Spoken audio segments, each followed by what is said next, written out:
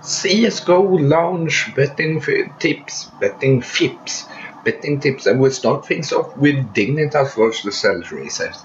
Hellraisers has actually been playing good recently, so has Dignitas, but guys, stand fast, because I mean, though Dignitas should and are in the best form to win this, Hellraisers is not a bad team. So I would advise you from not betting on this, but do you have to bet, then bet on Dignitas. Dignitas versus Hellraisers, Dignitas is going to win. Next match then, Vulgar versus Space Soldiers. I normally don't give a crap about these matches, just for the sake of that they are more even than the odds will tell. But here we have a tier 3 match, or tier 2 version in tier 3. Vulgar has actually been playing great, but Space Soldiers is just that one step better, and therefore my betting advice is with Space Soldiers here today, because I mean, they have been playing well, inspired recently. Sure, they've scored their losses, but they've also scored some impressive wins, and therefore they get my betting tips. Space Soldiers versus Vulgar. Space Soldiers is going to win. Next match, TSM versus EFRAG. Need I say more? TSM. TSM is going to win.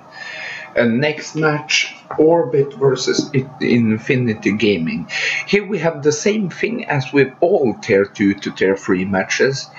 Though this isn't the best match, though tier 2 teams like Orbit are on the better side here.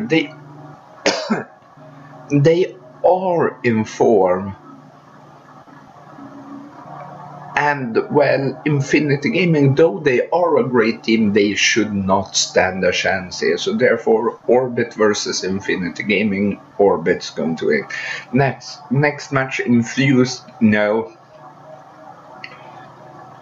Next match then, Pieter versus Kinguin, no. Kinguin lost against Public Clear, Pieter lost, and both are great teams, so no.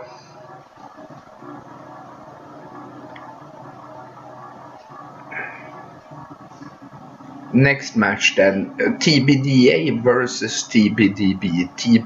TBDA team has one map advantage, and therefore they are most likely to win.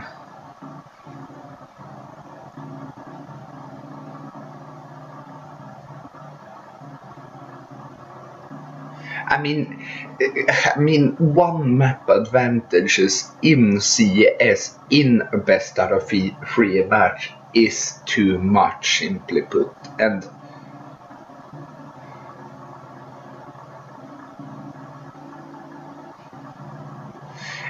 well, it's too much. Even though it's a great team, it's too much to take 2 matches in a row. Next match then, Mouse versus Penta. Mouse, well, need I say more? Mouse is Mouse, and Penta is, well, Penta.